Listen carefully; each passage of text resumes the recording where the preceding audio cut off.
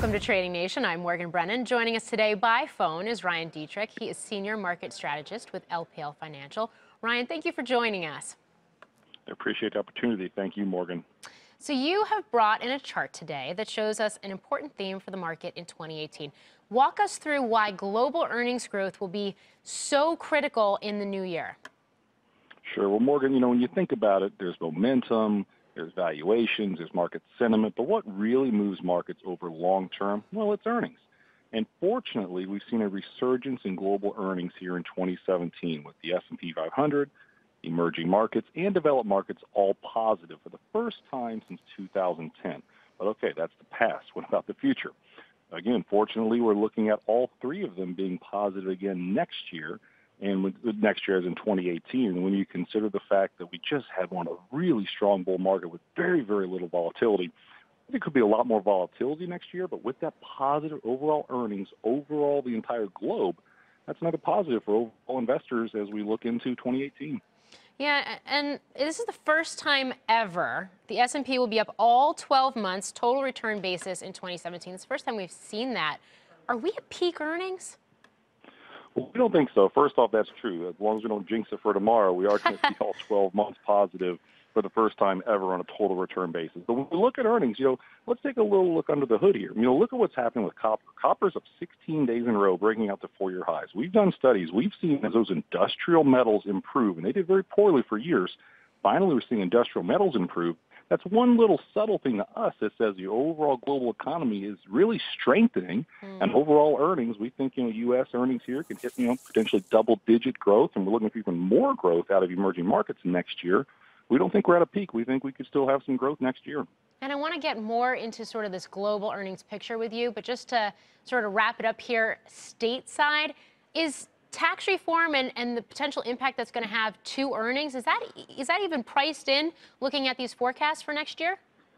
Well, we think, definitely a lot of it could be priced in so far what we've seen this year, and we could have some more rocky volatility next year. But all in all, we just upped our forecast for earnings from about $143 a share to just under $150 based on, again, the tax reform coming a lot earlier than we really expected.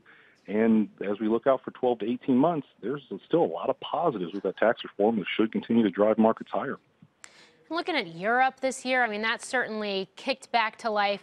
Emerging markets have been on a tear. Where would you be putting your money right now?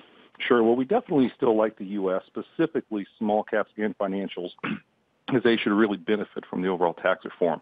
But looking globally, we like emerging markets over those European developed markets for two reasons. We saw about 30% growth in emerging markets this year for earnings. Once again, should have really solid earnings growth, leading earnings overall next year when you compare the three U.S. developed emerging markets. So strong earnings growth. And then you look at valuations, emerging markets always are quote-unquote cheaper because they're really riskier, let's be honest. At the same time, there's still modest valuations in emerging markets and those strong growth earnings. We think emerging markets is a nice place to find some alpha in 2018 still. And in 2017, it's been a pretty rough year for the dollar index. I think it's having its worst year since 2003. But what if that strengthens next year? What does that do to the emerging market story? And that's the obvious big question. Now, we've looked into that. And if you have a huge surge in the dollar like we saw back in 14, 15, absolutely. That'll hurt emerging markets. That'll hurt commodities across the board.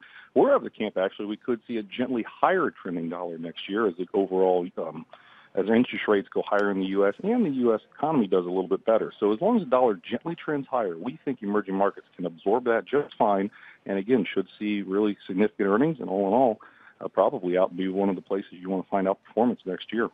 All right. Emerging markets. You heard it here first, folks. Ryan Detrick, thank you for joining us. Have a happy New Year. Thank you. Same to you as well. And thank you for tuning in to Trading Nation.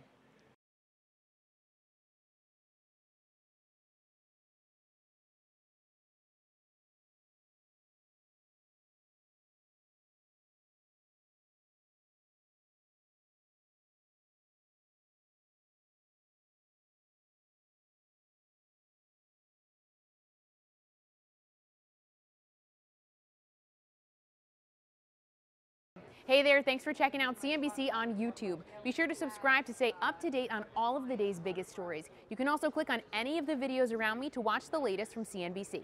Thanks for watching.